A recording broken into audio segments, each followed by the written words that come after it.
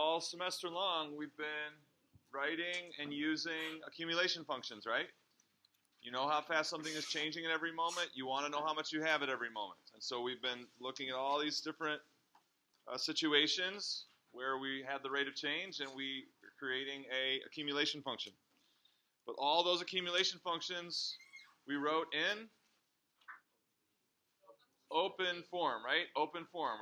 We defined those functions in open form, meaning using an integral.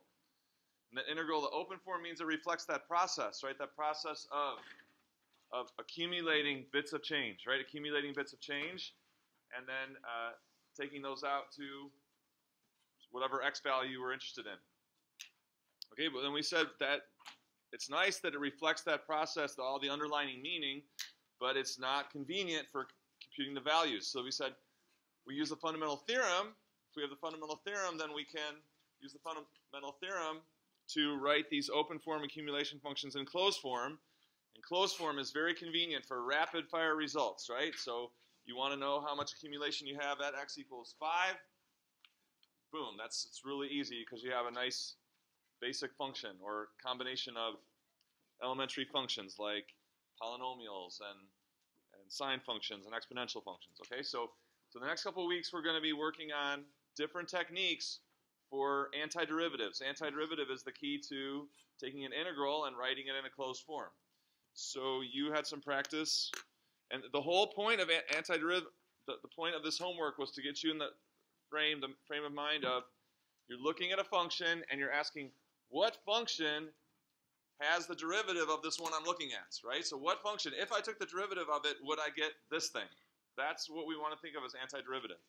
We don't want to learn, so we're going to learn techniques, but we want to, all those techniques are going to be grounded in all the derivative rules you already know, but just thinking backwards.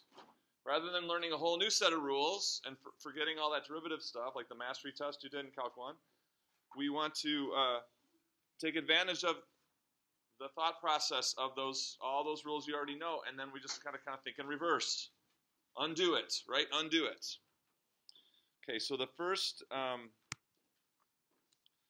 of these is we started on Friday. It's called undoing the chain rule. So this will always be the first thing we look for, okay? Because this is probably the most common when we come to open form integrals expressions. Lots and lots of, maybe more than 50% of the time, what we're looking at is a result of a chain rule derivative. And so that we always ask this question first. Was this rate function, was it the result of a chain rule?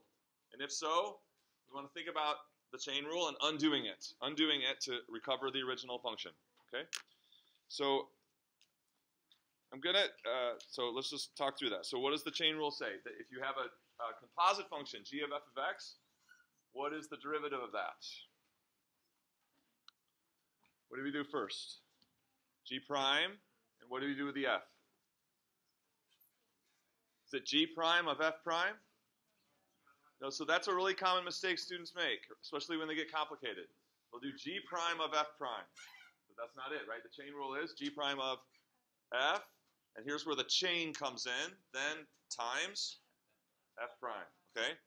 So we got to know that cold if we're going to be able to undo it. So then for antiderivative in the case, we're going to be given something like g prime f times f prime, and we need to recover this original function g of f. And so we talked about last time. What are you going to focus on in the rate function to recover the amount function? Are you going to focus on, the way I have it written here, exhibit A? Is that going to help you to recover g of f of x? Or focus on exhibit B? A. Look, you see it's almost the same thing. Exhibit A is almost the same thing as our answer. All we have to do is what?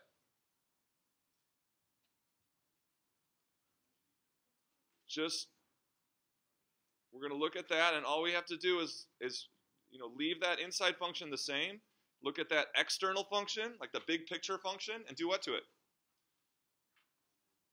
Antiderivative, right? Leaving the inside as it is.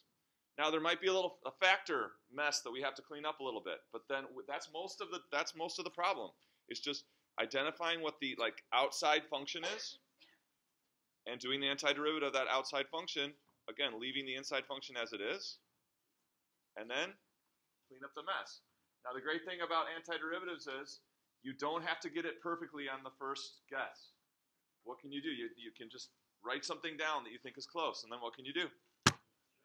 Take the derivative, because this is the whole point. The whole point is we're looking for the function whose derivative is the one we have.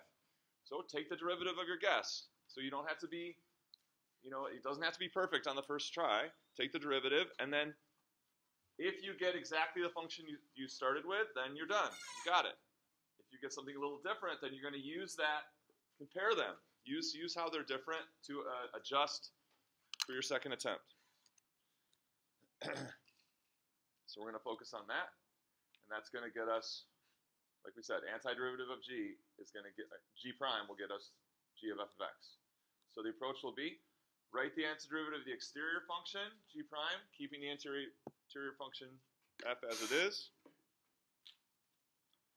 Check it by taking the derivative, and then we'll have to, there might be a little mess we'll have to clean up, like a factor or something that we have to take care of.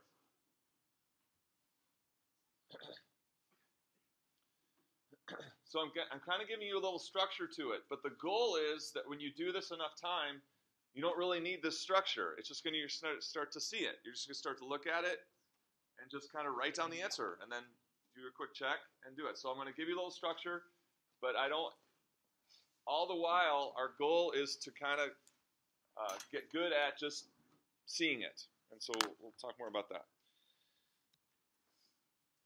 So here's just a review of that last screen. So here's an example. I've got x cubed times 8 plus x to the 4th to the 5th. So first question we ask is this the result of a chain rule derivative? And how do we know?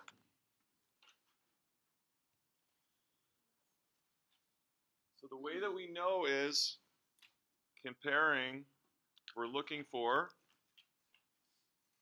the way that we know for sure is we would have some interior function of a composite function, and then we would have what? The derivative of it somewhere else in the expression. Do we have that? Where do you see that? So where do you see, so this thing here, g prime f of x, is it exhibit A or is it exhibit B? G prime f of x. Is it x cubed or 8 plus x 4th to the 5th? This thing. And how can we make sure that that's right? The derivative of what's inside has to essentially be x cubed. Is the derivative of 8 plus x to the 4th essentially, given a factor? Yes, right? Because the derivative of x to the 4th is 4x cubed. So, and we have x cubed. That's all we need. All we need is the right power, right? Factors, we know with differentiation and integration, factors just come along for the ride. So we can take care of those. All right, so yes, so we're going to have, since the derivative of x to the 4th is essentially x cubed, we got it. So what are we going to do? We said we're going to focus on the g prime f and do what? Do the antiderivative of the big picture function of that, right? The external function of that. So what do we have? Something to the 5th, right? Something to the 5th. So what's our attempt? If we have something to the 5th, what's the antiderivative of something to the 5th? Something to the 6th. And we're going to keep it the same to the 6th and also divide by 6, right? So we said something to the 6th, something to the 5th, the antiderivative is that same thing to the 6th, but also 1/6, or divided by 6. So we know this is at least close, all right? This is at least close, and what are we going to do? Check it, right? So we can check it by taking the derivative, right? Take the derivative and compare it to what we started with. So 6 times 1/6 is 1 times 8 plus x to the 4th to the times 4x cubed, and we say, is that exactly the same as the function that we started with? No. How is it different? We have a 4 here that we don't have a 4 here. So how are we going to revise our attempt so we don't have the 4? we're going to need a 1/4, right? So if we take 1/4 of our attempt, then when we do that check again, that 4 would be gone, and we'd have exactly what we started with. So now our second attempt is going to be 1/4 times 1/6 times a plus x to the 4th to the 6th.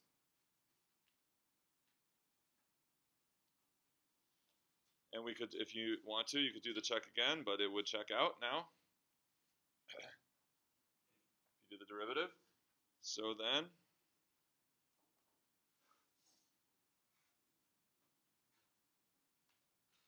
we can simplify this as 1/24, 8 plus x to the 4th to the 6th.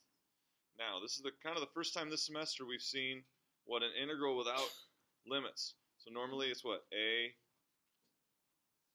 So since I have x's there, we'll do a to t. So normally it's something like that. And so what would that give us? So we'd have the antiderivative and we'd plug in t. Okay, and so that would be this part. And then we'd have what? Minus that thing with a plugged in, right?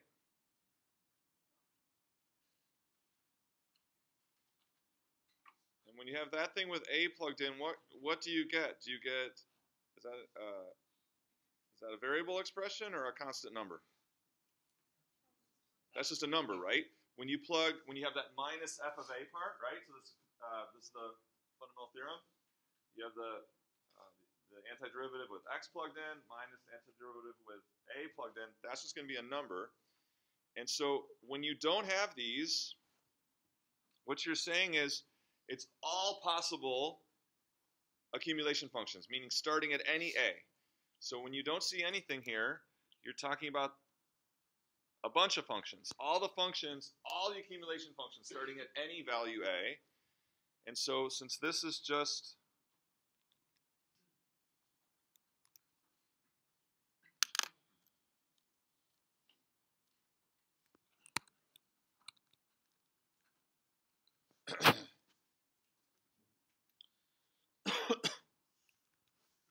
since this is just a number,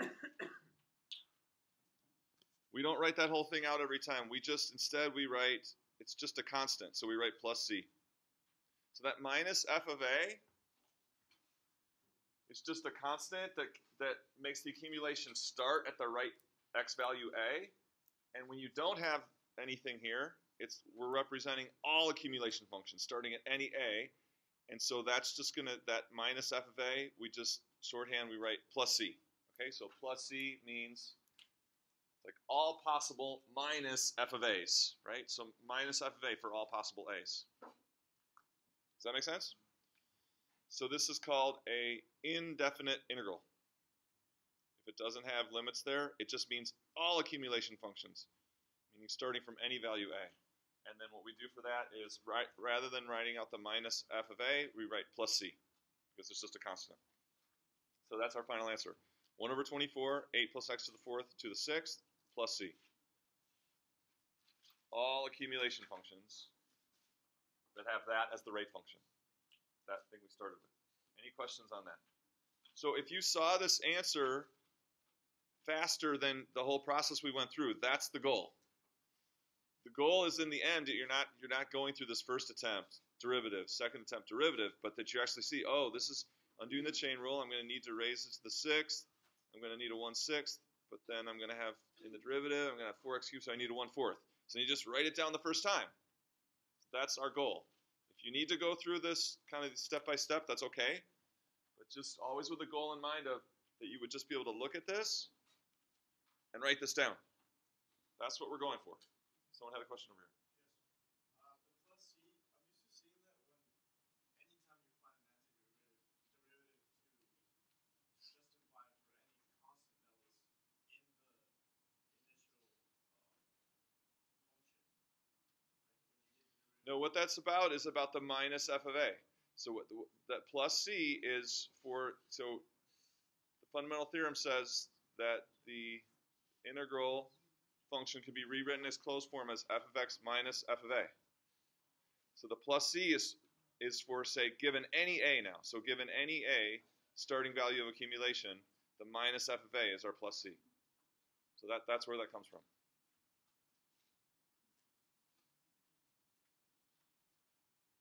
So probably in the past you weren't coming to it in the context of accumulation functions, and you got a different impression. Yeah, but that's what this is. This is our accumulation function in closed form, and you have minus the f of a for a starting point of a, but now without anything there, it represents all functions, all accumulation functions starting at any a. So then we add plus c, and that's the minus f of a. Other questions? Okay, so here's another one. So why does this one look different? So is it undoing the chain rule? But there's something very different about this compared to the chain rule, which is what? No. What does the chain rule give you? Something, what? Times something, right? Something times something. This is something divided by something. So can we make this be like something times something? What would it be? Cosine x times what? Sine x to the -4, right? Now it looks like chain rule. So again, so what's the idea? You're looking for this thing. You're looking for, if this is undoing the chain rule, then one of those two is this, and that's what we focus on to recover g of f of x. So the g prime f of x, exhibit A, exhibit B.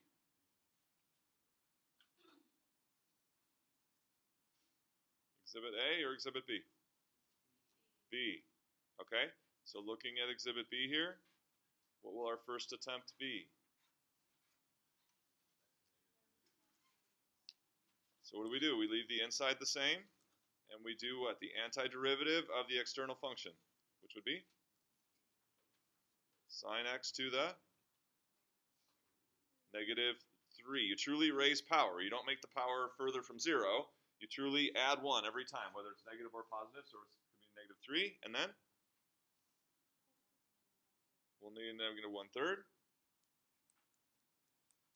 Check it, take the derivative, we get -3 times -1/3 sine x to the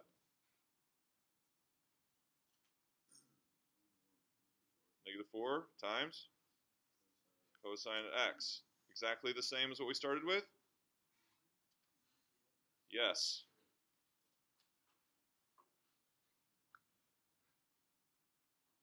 That's it. So final answer is -1/3 sine x to the -3 plus c, which is what? Our minus f of a for all a's, right? For all starting points of accumulation a. And plus c is our minus f of a. So there's our closed form version of that original open form accumulation function. I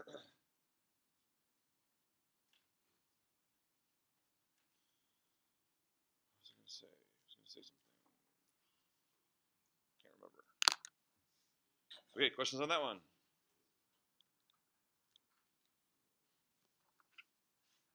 Okay, try this. Make any progress?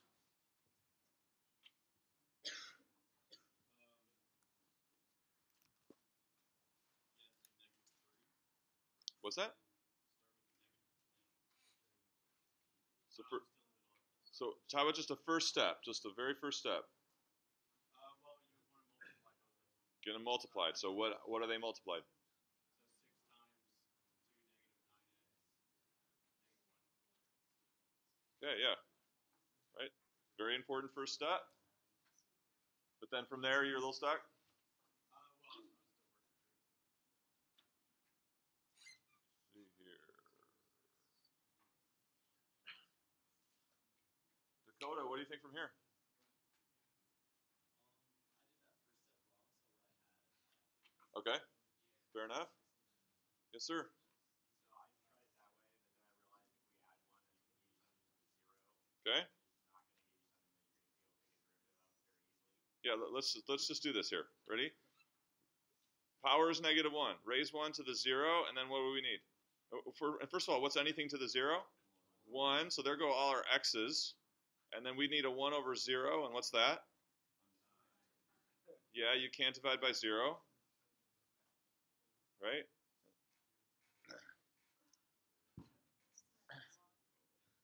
So this is kind of like, warning, something's wrong, right?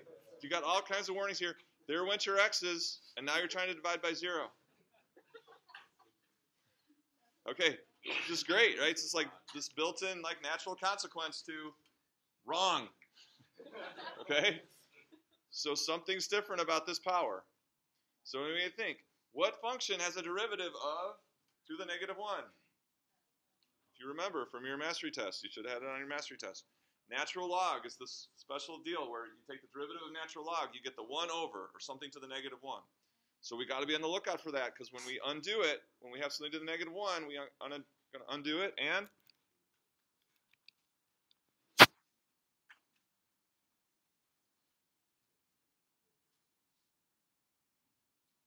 so what's going to be our first attempt then?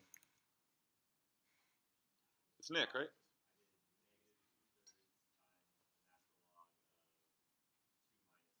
All right, so you went for the jugular, went for it all. That's awesome.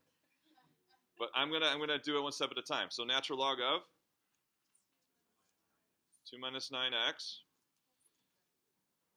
Okay, and so there's a kind of an issue here that we have to talk about. Natural log, if you remember the graph of it, it's only defined for positive values of the argument. So this is just ln of x, okay? It's only defined for positive, when whatever's going into ln of x, whatever's going into ln, has to be positive for it to be defined. But this function is really defined for all values except that one value of x that makes a 0 in the denominator. See that? But it's defined for every other value of x. So we have to compensate for that in this natural log. We need this antiderivative to also be defined for all values, not just ones that make 2 minus 9x positive, like natural log normally does. So what can we do? We need the argument to always be positive. So how can we do that? Absolute value, okay? So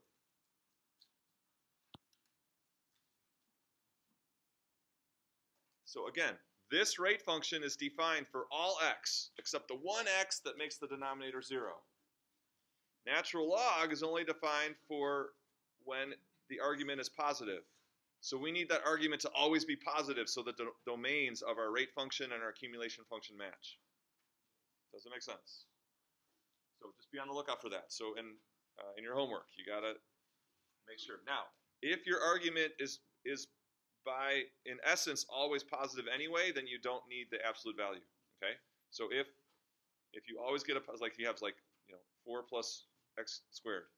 So that's always positive. So you wouldn't need to put the absolute value around that. But you can always be safe and always do it. So it will never be wrong to put those absolute value bars on there. Okay, so then we're going to check it. And we're going to get the 1 over 2 minus 9x times. Oh, and so in our first attempt, we could also include the 6, right? We know that there's that factor of 6 in there. So we can include the 6 in the first attempt. So we'd have 6 over 2 minus 9x times derivative of the inside, -9. Is it exactly the same? Nope. How is it different? It's -9 times too much, right? It's -9 times too much. Second attempt then. What will we do to this so that if we took the derivative, we wouldn't have that -9? Divide by -9, right? So if we divide this first attempt by -9, in the derivative, that -9 would be gone, and we'd have exactly this thing we started with. So is that where the -2/3 came from? So it'd be 6 over -9, and that's why Nick said -2/3.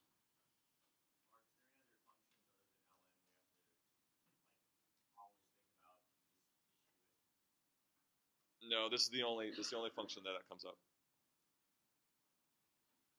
There might be other issues with other functions, but this particular issue, only ln. Yeah. All right, so, and then remember all possible accumulation functions plus c. All possible accumulation functions. So that in your homework, so the rest of the homework is posted now. It's web work assignments. So there's no more written. You have web work. It's all problems like this for Wednesday. And the two most common things are forgetting the plus c, and then when you have a natural log, forgetting the absolute value. So fair warning, okay? Whenever you take an antiderivative and its natural log, you have to put the absolute values. And then in some of the web work problems, they'll have the entry box, and then they'll have the plus c there for you, and then you aren't going to put plus c in the entry box. It's there. But some of them won't have the plus c next to the entry box, and you have to remember to put that in. Okay? Questions on this example?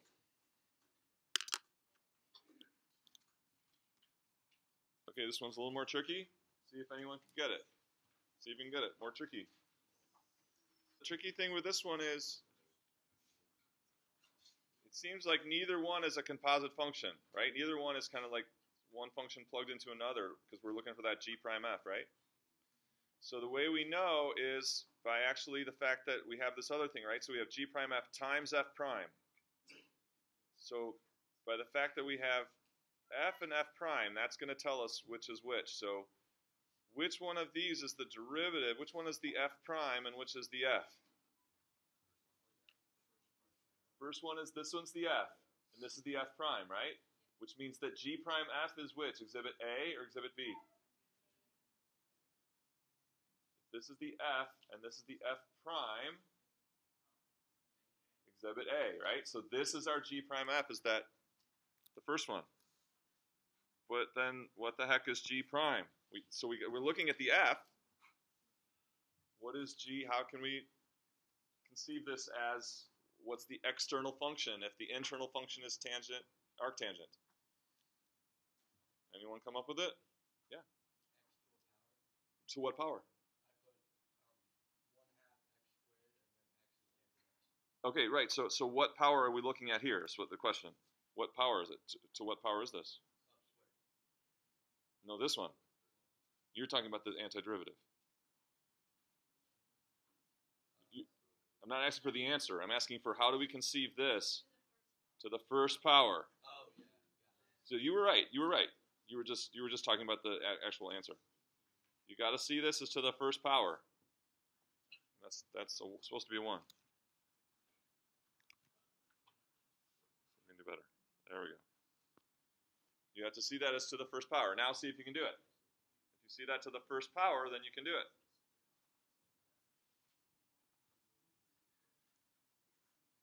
So our g prime, that external function, is something to the 1. So our attempt will be Samantha. Arctan squared. See it? So because when you write something to the first power, you don't usually include it, but you have to conceive that, right? You have to imagine that. And then it's just the power rule. So it's going to be 1/2 of that thing to the second power. Take the derivative. Does it check out? 2 times 1/2. Tangent inverse to the first times derivative. So plus c.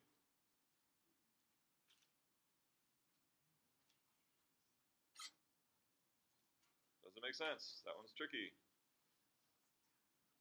Okay, so my experience helping students with this, they come into my office, my experience is that this step, so they make an attempt, but taking the derivative is where they struggle.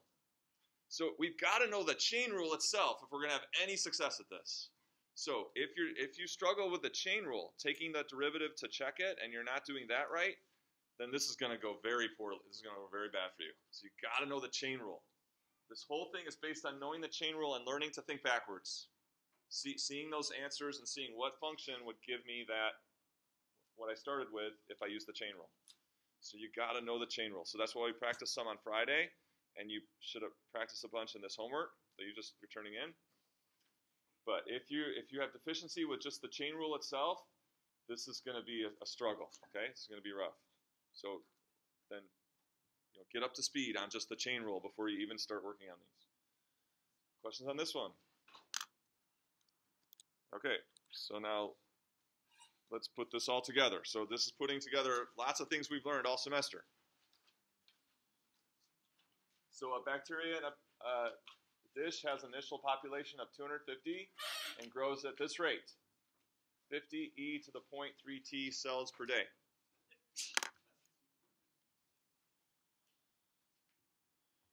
So this is what I want you to do.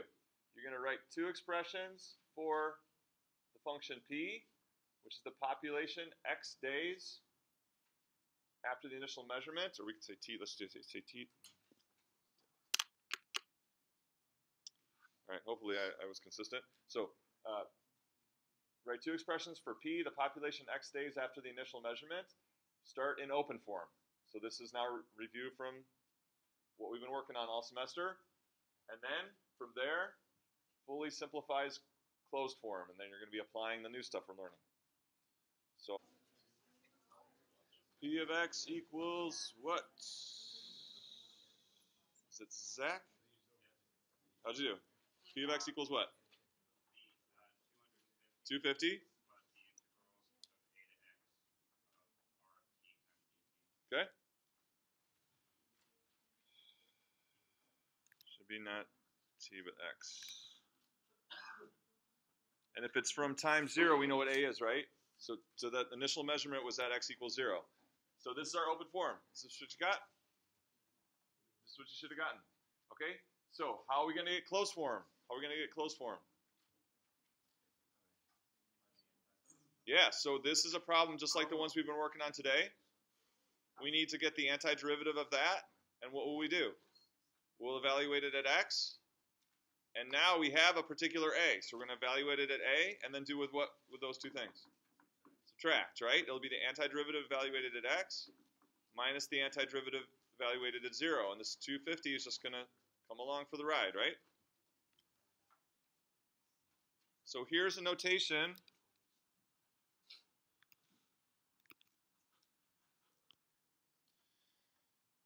This notation means that thing. So what we can do is you can write down the antiderivative first, and then you can write a vertical bar, and then your limits. And what this means is what we just said. Evaluate this thing at x, evaluate this thing at 0, and subtract. So it's just a way to have an intermediate step where you're just focused on the antiderivative and not the plugging in part. You don't have to do them both at once. Okay? So is that what you got for the antiderivative? So again, this is like chain rule in that we've got this 0.3. So antiderivative of e to the something is just going to be e to that something. But if you took the derivative, you'd multiply by 0.3, a 0.3 that you don't have. So you need to divide by 0.3. So that we saw that today in class. Does that make sense? Any questions on that as the antiderivative? So that's kind of like, in terms of undoing the chain rule, that's as easy as they come. Okay, you just have to clean up that 0.3 by dividing by 0.3. So then we're going to plug in the x and the 0 and subtract. Fix my slide here. So you have the 250 plus 50 over 0.3 e to the 0.3x minus that thing with 0 plugged in. Okay, how many of you had success at least to this point before I started putting it up? Okay, a lot. Okay, good. All right, now notice that this is just a number now. So this was kind of like our plus c, right? But we know it's 0 plugged in. So we can combine that number with a 250, right? So we've got this expression of x, and then we can combine the 250 minus what we get when we plug 0 in, with the minus f of a, right? And so then you get this. Again, x. I'm going to change the slide.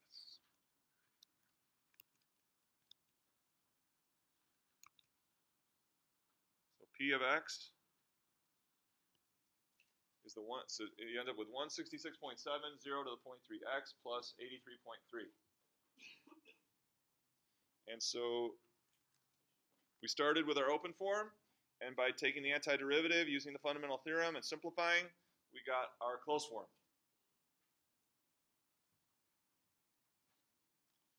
So one last task here.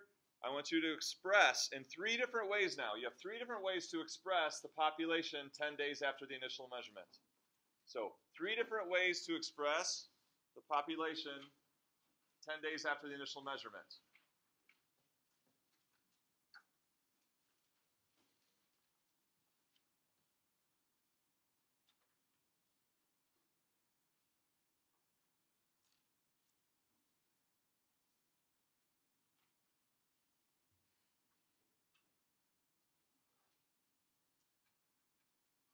So Daniel, what's one of them? Just give me any one you want. So what's one way to express the population 10 days after the initial measurement?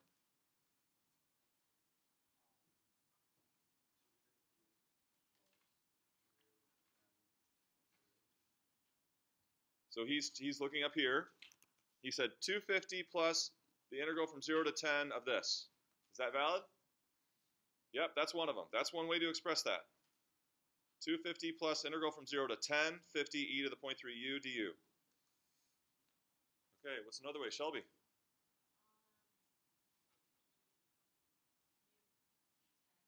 She wants p of 10. Is that valid? Yeah, it's good. P of 10. Writing p of 10 expresses that a measurement or that amount of population 10 days after. Last way.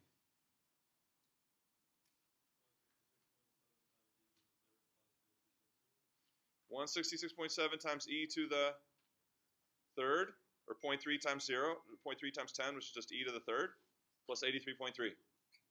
That's another way to express it. All 3 of those ways express that value of the population 10 days after the initial measurement. Which way are you going to use to actually get the population? The last one. Closed form, right? Closed form is our convenient way to actually calculate values of the dependent variable.